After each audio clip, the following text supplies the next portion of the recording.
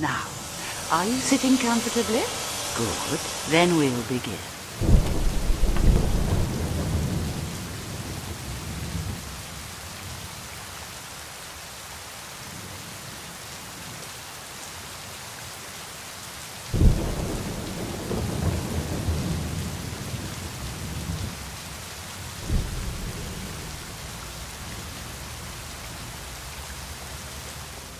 Yo, Clarence, what do you think, buddy?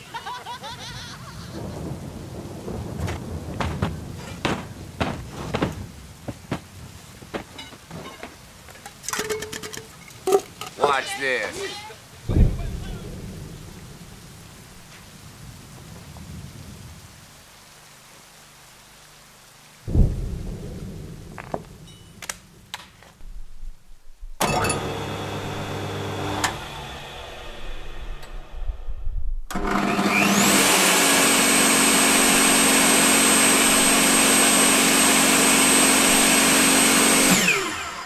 I gave the cast iron tops a bit of a soaking with some PB Blaster, which is my preferred version of WD-40. Left it overnight for around about 24 hours. And then took the whole thing apart. I took thousands of photographs of every step as much as I could. I'd safely say I needed to have taken more photographs when it came to putting that lot together again. If you haven't got any wire wool, kitchen foil will do pretty much the same job. And it's really handy actually for getting down into those grooves and cleaning those up. I think it does a slightly better job than wire wool, to be quite honest with you, but you can't really beat a wire brush and a drill.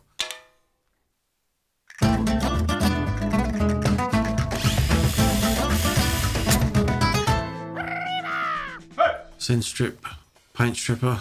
Again, this took the paint off really easily. It was one coat, leave it for 15 minutes, the wire brush in it. That was flying everywhere, so keep your sleeves down. And yeah, it was getting in my face and everything. Like my face was on fire. And to be honest with you, the whole cleaning process, getting everything back to bare metal, took well over 7 days to do. But I was going to a lot more length than I imagine most people would do, including cleaning every single bolt, washer, screw, you name it. After the paint stripper though, it was, you know, you've got to head to the jet washer and jet wash this shite off and neutralise it. Of course, you know what happens when water hits metal, almost immediately goes rusty coloured. So everything is, what you're seeing me doing there with the wire wall attachment and the drill, you have to do all over again to get rid of the rust. And then it's just a case of shooting some etch primer, a couple of thin coats of that. There was some parts of the casting I wasn't overly happy with, so I got out the file and smoothed it off a little bit more. It just looked a bit nicer, that's all. It has to be said, hammer type paint. It looks like it's been hit with a ball hammer type finish. Almost three-dimensional looking. It's certainly not flat.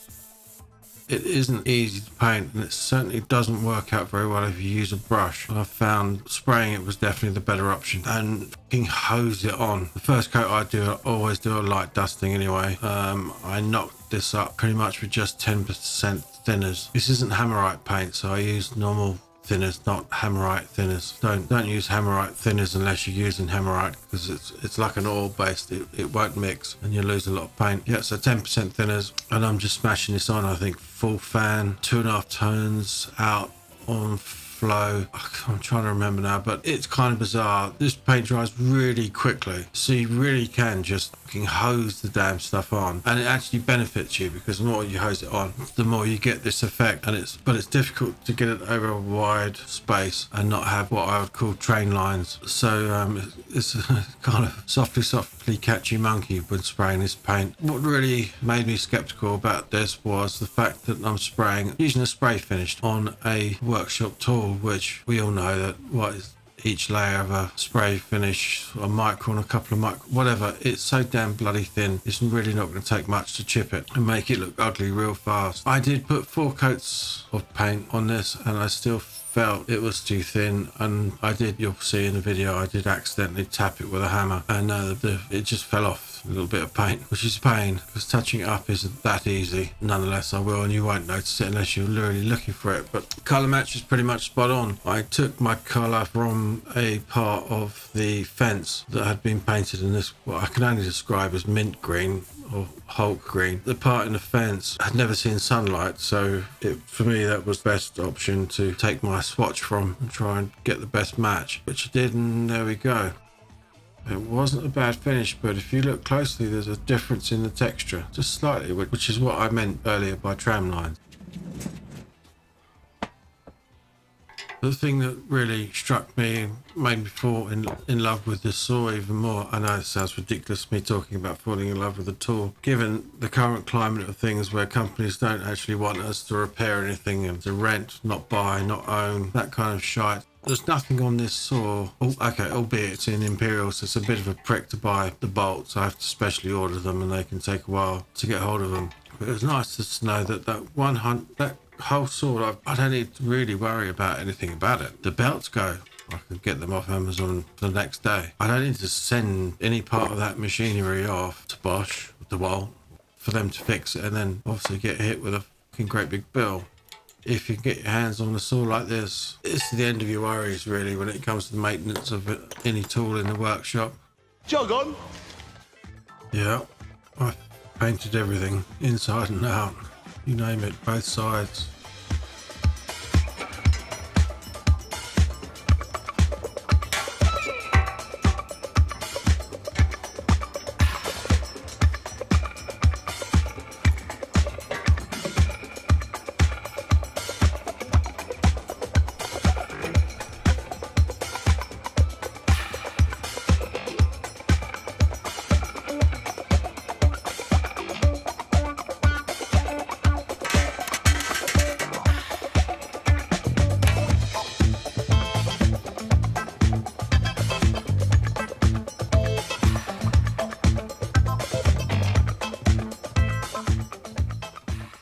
Every single nut, bolt, screw, always cleaned up, even washers, you name it, pretty much like this. Very time consuming, really boring, but you know, at the end, seeing it all nice and cleaned up and looking almost as good as new was worth it. It was worth it to me anyway. I think it looks pretty good.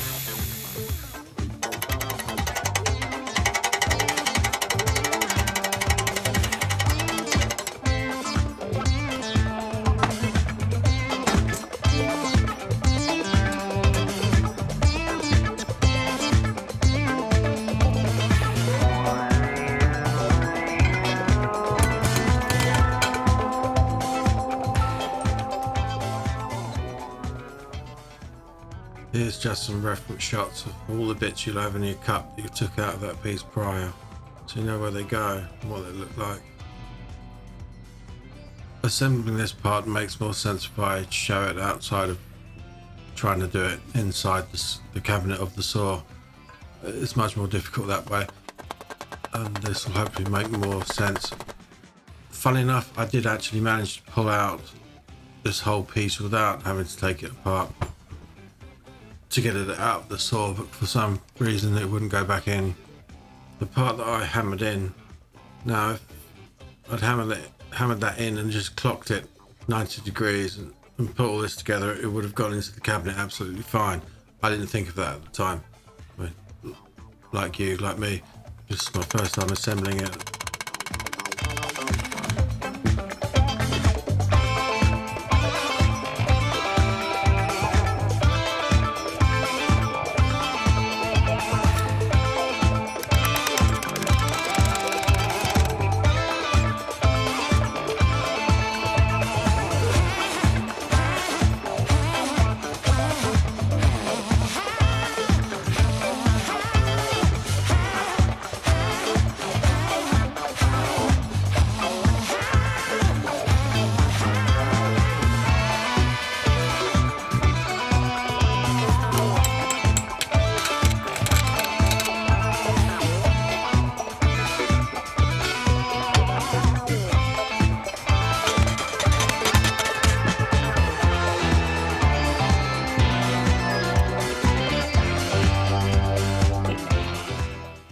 This is one part of the saw. My saw was missing somehow, it was damaged, and it came like this.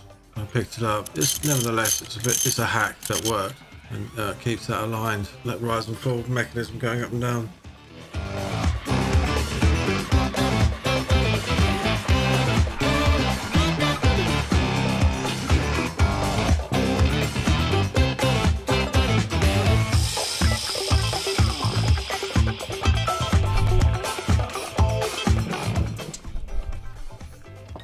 nuts and bolts are torqued down to about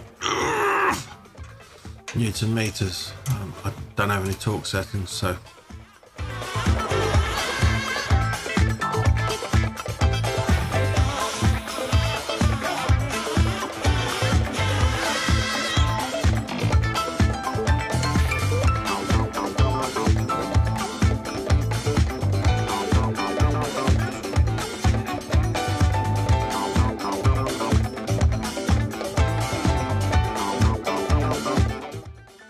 if there was ever an occasion when you're playing with your nuts and your hands are too cold to get things comfortable, this is definitely one of them.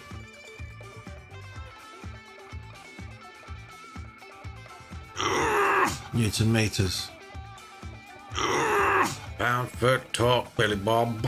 This whole bracket here, the 113, it seems to be its sole purpose is the riving knife bracket, which holds the riving knife, so when you rise and fall the blade, it follows with the blade. I think this saw was a 1965 saw. I think the riving knife I've got, it wasn't made for this year's saw.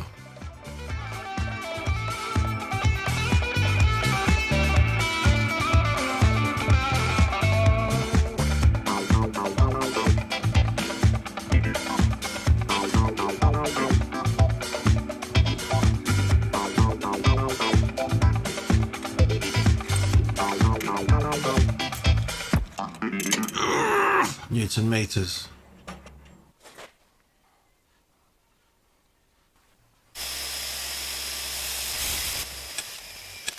And there he is, in the wild, buffing his door handle, his hand a blur.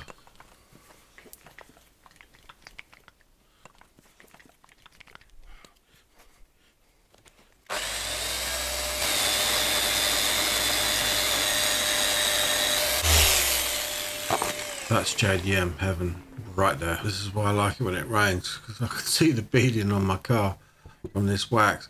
I use this on all my cast iron tops and I have not had a problem with any finish. Let's face it, whatever you do, when you're running a piece of wood through a machine, you're going to be sanding it anyway, so it doesn't really matter what wax you use on your machines. This is just quite, I find it harder wearing and lasts a bit longer than any of the gear you buy from the shops that say it's for machines. I don't think it's anywhere near as good.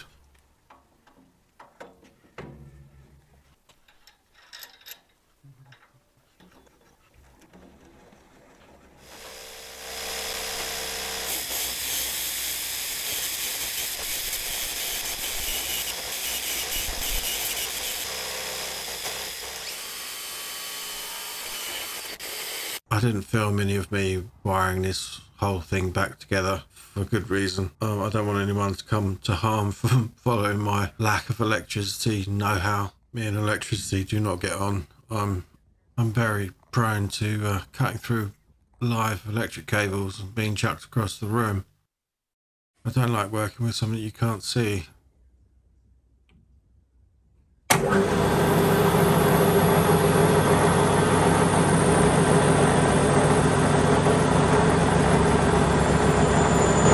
Saws, these Wadkin saws of probably that era, none of them came with dust extraction, so I need to address that, and I'm going to start with the under dust extraction. And as you can see, there's not a lot of room for activities. This saw's arbor tilts towards the rip fence, which isn't great. I mean, if you're cutting a 45-degree cut and it's trapped between blade and the rip fence, that's not clever. I'm going to change how the rail is fixed to this top later to address that. If you're wondering what all that banging and cracking was, that's the starter capacitor I've managed to smash. Anyway, I'm hoping to build something around that blade underneath the tabletop that keeps the suction just about right, and hopefully leaves less dust coming up through firing in my face at the top of the saw. You often hear in Facebook groups people complaining that dust extraction hoses and outlets, etc., they're all different shapes and sizes. This is one occasion which I can't believe actually worked. I'm just going through the crap I've got in a box. Once upon a time I thought I could use some guttering to make some dust extraction, and it didn't work out for some reason, but nonetheless I found that the hose that connects all to this actually fits perfectly without me thinking about. So grab your nuts, grab a beer, and here we go.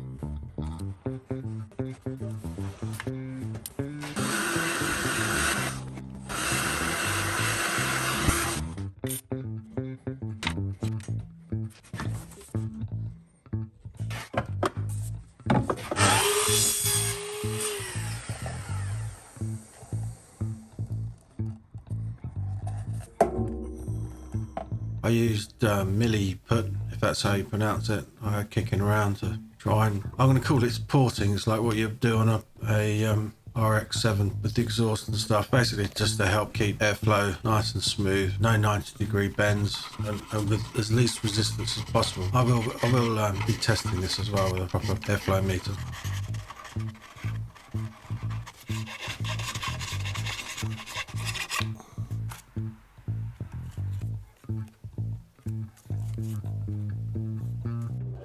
The weight of everything was an issue as well. I think the motor is bearing down on some cog gears or whatever you want to call them, weighing in about 25 kilos or something. Because of that capacitor problem, I had actually had to buy a bloody brand new motor, which is actually only 16 kilograms, which is even better. And I've gone for a 3 horsepower motor, not a 1.5 horsepower motor. All I'm thinking here is basically that blade is going to fire off dust in 2 parts. One when it comes underneath the board and goes through the board and throw all the dust in my face, and the next cut is when the teeth go back through the board towards the bottom of the table saw.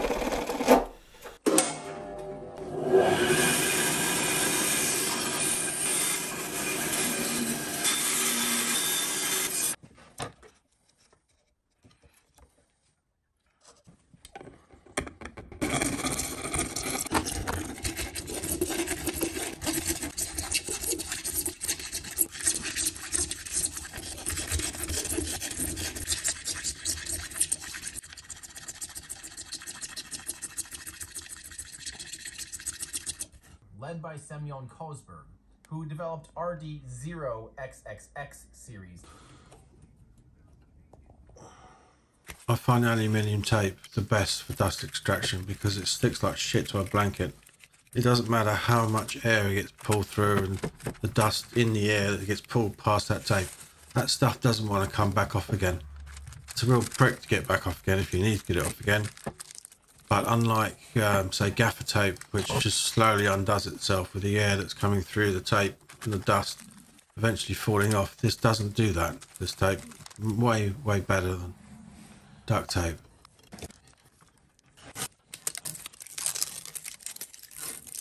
But there is one more thing. Room, that is. For more activities. I still felt I could improve on that. With that tilting like it does up to the top, there's a massive space. So I thought, how much more can I seal this off? Probably more time went into actually thinking about every scenario, moving, tilting, you name it. Probably took more time than actually building this dust collection part. I made one very good ply freight plate template and then used that as a pattern to cut, I think, 3, 4 and more Have a guess how much you think a new aluminium throat plate is for this saw. We still make some parts of this saw. £300. Yeah, all right, jog on.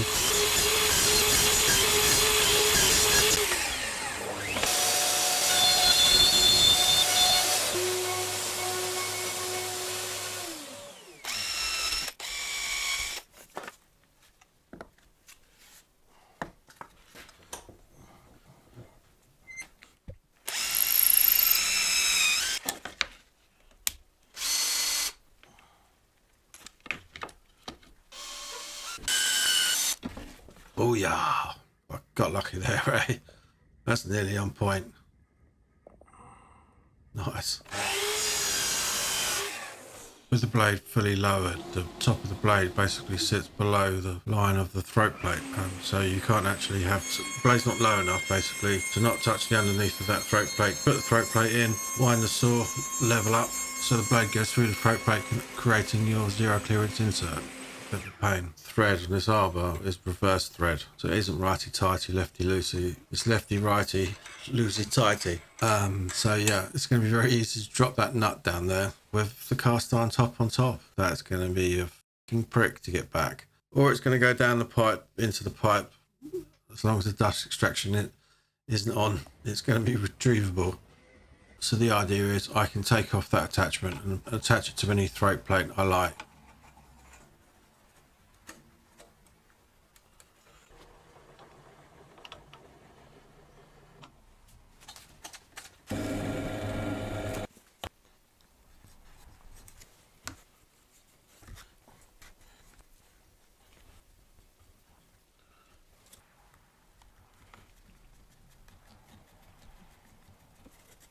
I'm not taking credit for this. This I got from a channel called Hooked on Wood. I think it's a German guy, and it kind of all made sense, but there are discrepancies in my setup to his, so it's quite difficult to kind of gauge with how well this works compared with his. How his setup works looks beautiful. How mine is very different. And I'm still playing with the idea. I'm still trying to work it out.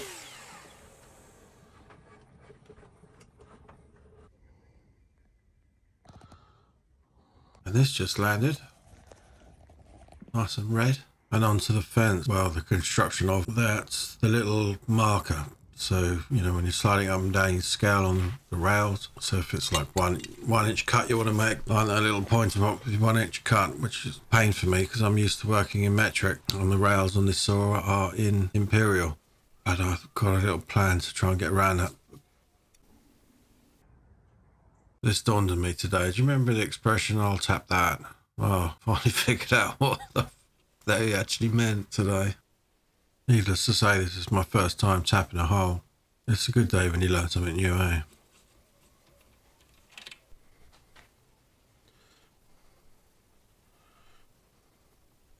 It's important you get this installed in the correct direction with that grub screw and the slot facing away from the handle that clamps the whole thing down. If you don't get the bulge of that part and also the grub screw facing the correct direction, you've got no chance of getting a screwdriver in there because the handle's in the way. And that's part of the how you do all the adjustments in a minute, which I'll show you now. Here's a quick little view of the piston that does the work. To fix how much clamping pressure is forced when you pull that handle down, if it's too loose, this is what you need to do. Remove that grub bolt with that kind of funny nipple. Remove that piston. Probably need to use the handle to push it out a little bit so you can get your fat fingers around it and pull it out. That will reveal the slotted screw that you can turn in and out and give more pressure or less pressure. And this is how that locking grub screw works with that piston. Pretty straightforward, really. Quite clever engineering, I think.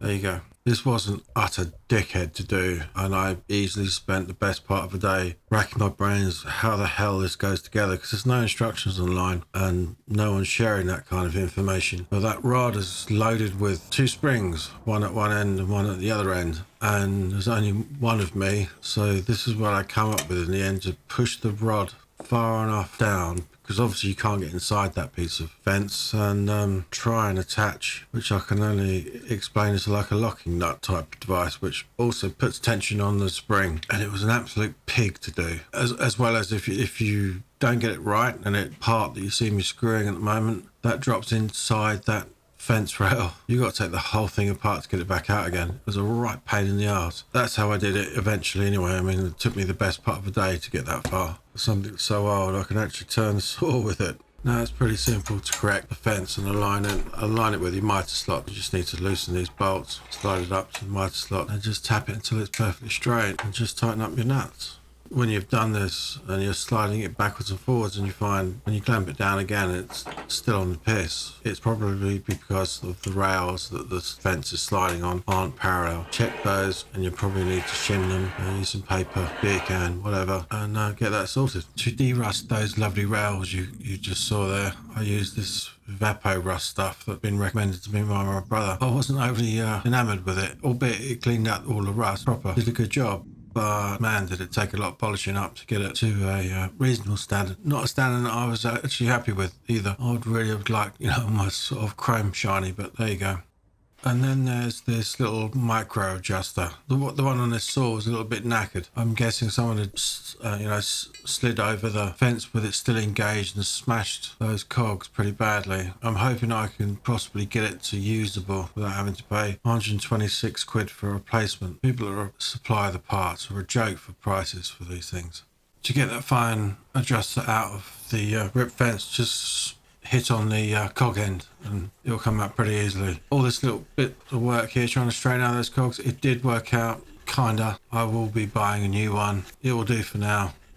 Anyway, it got me thinking, yeah, for that price I need to think of something that's going to stop this from happening again, and this was my idea of how to stop it. I had this piece of junk kicking around in a drawer, absolutely useless as tits on a ball. I needed a spring. I didn't have the bits or mindset to know how to make a spring, so I tore this thing apart. Honestly, it's a pile of shit anyway, so that pile of shit actually served a good purpose in its life.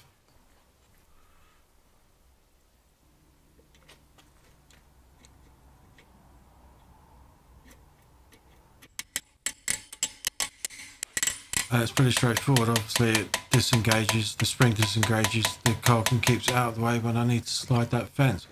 Because we're all absent-minded at some point, and we're going to slide that fence across not thinking to pull that cog out of the way, aren't we?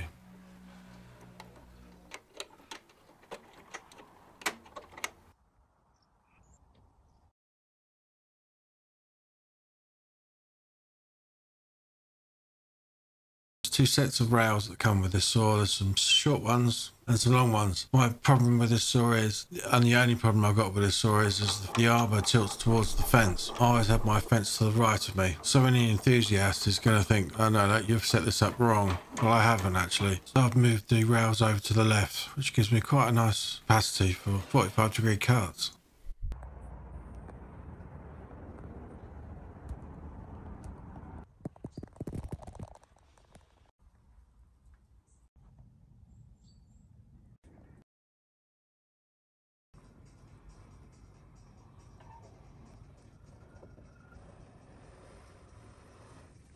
My saw came with a riving knife bracket that enables the riving knife to raise and lower with the arbor, but it didn't come with what I needed to attach the riving knife to the bracket with though, unfortunately. So I hacked this together. The riving knife that came with this saw, it's a whopper, it's a beast, gigantic. It's enough to make a horse cry. I don't need a riving knife that is higher than the top of the curve of that blade.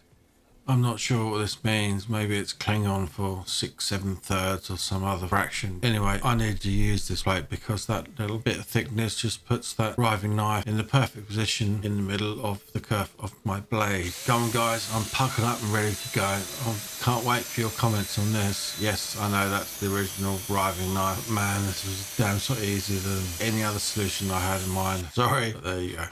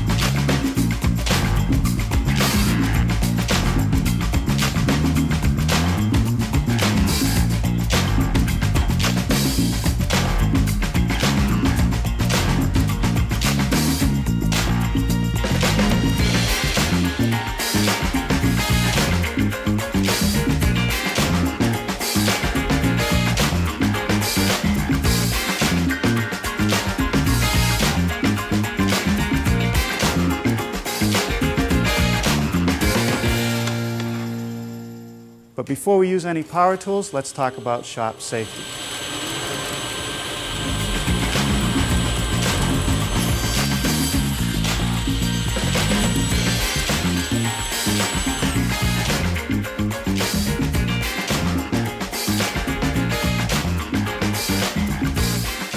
I can chase quick.